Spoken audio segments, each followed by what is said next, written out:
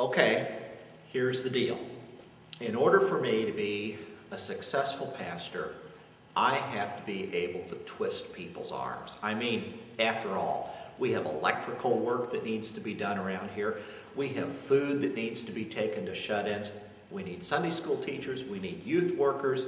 We are desperate for altos in our choir, and so a successful pastor has to be able to twist some arms and get people to volunteer with their time and their talents and their interests and their passions. Now, every pastor knows that there's a great little story in the Bible here that will help give people that extra nudge in order to sign up their time and talents to help the church. And here's how the story goes. It was one that Jesus told, a parable of the talents. You see, there was this master. We kind of think of him as God. There was this master who was very wealthy, and he decided that he was going to go on a long journey. So he called his servants before him, and before he left, to one servant he gave 5 talents, and to a second servant he gave 2 talents, and so forth and so on. And he expected these servants to take their talents and multiply them while he was away. So he left on his journey. He was gone for quite some time. The first servant immediately took those talents and doubled them. By the time the master came back, you see, he could not only play the trumpet, he could play the oboe as well. The second servant, he doubled his talents. He could not only barbecue chicken in his backyard, but he could also fry okra on the kitchen stove by the time the master came back. Doubled his talents. The master returned. The servants came before him one by one. The first servant said, "You gave me 5 talents, I now have 10. And the master said, "Well done, my good and faithful servant. You've been faithful in a little, so I'm going to give you more to do." And the second servant said, "I've doubled my talents." And the master said, "Well done, my good and faithful servant." Said the same thing he did to the first servant. He said to both of them, "Come and enter the joy of your master." So we have this great little parable of Jesus in the Bible that preachers can use and motivate you and inspire you to check off all these things on the time and talent sheet that we want to distribute. The church is going to be in great shape because I'm sure that you're going to want God to say to you, "Well done, my good and faithful servant. Enter into the joy of your master." Now, before I hand out the time and talent sheets, in the interests of full disclosure, I must tell you that there are a few things that I left out of the parable. For one thing, what I didn't just now tell you is that the master in the parable really is not so much like God. The master is hard-hearted. He's a cheater. He's a little lazy himself. He wants to earn his money off of other people's work. He's actually more like Donald Trump than he is God. I left that part out. I also forgot to tell you that the servants, they weren't really servants. You see, they were slaves. And I didn't want to mention that. I mean, after all, I'm trying to get you to sign your time and talent sheets and fill it out. And slavery just sounds bad. It's not politically correct. And so I thought I would romanticize it a little bit by calling them servants. But in the parable of Jesus, in the interest of full disclosure, they were actually slaves there. And,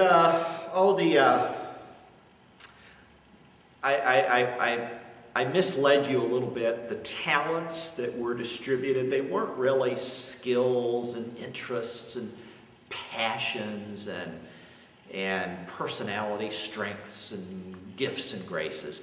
The word talent comes from the Greek word talentos, and it means cold hard cash. It means a talent is about $1 million. And so you see, this parable that Jesus told is, it's about money.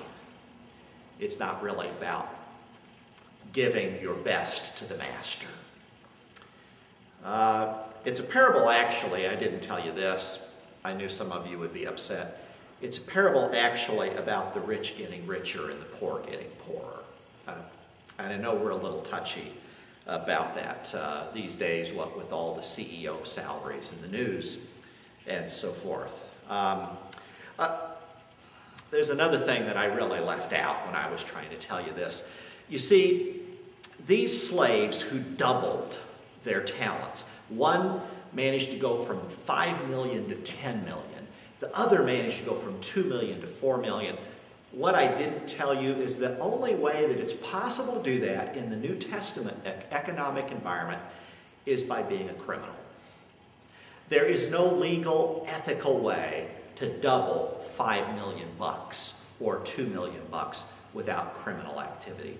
I kind of left that out because you see, it was a no-growth economy.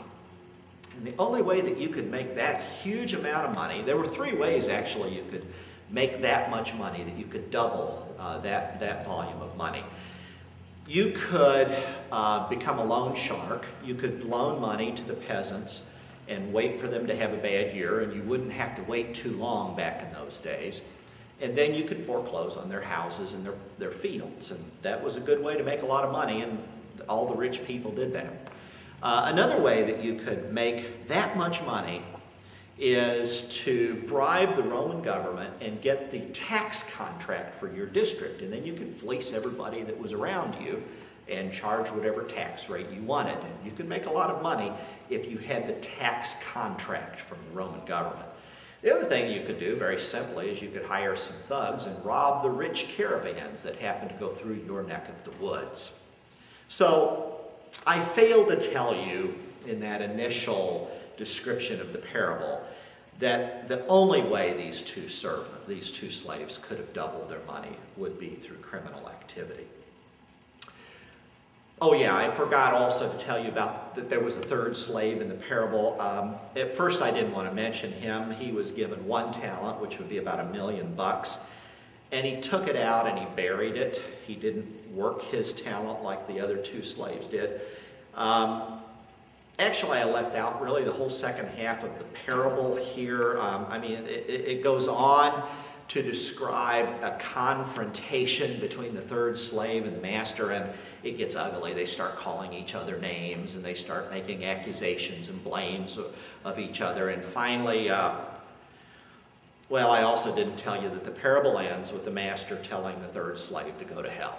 I left that out. I didn't think... I mean, after all, we come to church on Sunday to get away from all of that, and I didn't think you wanted to hear that part of it, but it's in there. So I guess my question is whether I really should preach that amputated parable that I told you about at first, or whether I should try to preach the parable that Jesus actually told. And in order to preach means share the good news with people. I have to ask myself, what's the good news in the actual parable that Jesus told, with all the confrontation and the third slave being thrown into the outer darkness? And what's the good news in the actual parable? I guess part of the good news would be that you don't have to fill a time and talent sheet out this morning. I guess that might be good news to some people. But let's work on that question. What is the good news of the actual parable that Jesus told? At first glance, it is a depressing parable. It reminds us of so many problems in our society and in our lives. I mean, it starts out with the rich getting richer and the poor getting poorer, and that's a problem. Even those of us in the middle class are feeling pinched by that, and we all know people who are struggling with unemployment or underemployment. We all know people who are getting pinched really hard by the rich getting richer and the poor getting poor.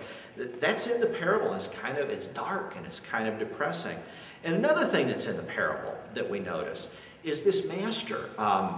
This master who is so cruel and so hard-hearted. We all kind of know about that. Perhaps it's some place that we're working and we have that experience at work. Or perhaps it's somebody that we associate with day after day, maybe even somebody in our family who is controlling or who is out of control, and it's like it's a master of our lives and we can't get away from it. Or maybe the master is something that's inside of us, some anxiety that we live with all the time, or maybe the master is inside of ourselves and it's some addiction that we have, or some obsession, or some depression, and it's a master for us. And we feel the same darkness as this parable is describing. Perhaps the master for us is this insistence that we accumulate, like the master and the first two slaves in the parable. And we know that all of this accumulation is not healthy for ourselves as individuals or for our society. Perhaps we can experience the darkness of this parable as people who sometimes cut moral corners, perhaps not egregiously so, but just enough because we think it serves the better interest of our families or our church or ourselves. And so we sort of neglect some of our values, like the slaves, the first two slaves in the parable. So the question is there any good news in this parable? I think there is. The good news, I think, is in the third slave. If you don't see it, take a harder look with me at the third slave. The third slave actually reminds me of Jesus. In fact, the third slave has a lot more in common with Jesus than the master has with God. Now, we maybe need to get by that part of the third slave burying his treasures. He did bury the $1 million. And I want to say this about the slave bearing the $1 million.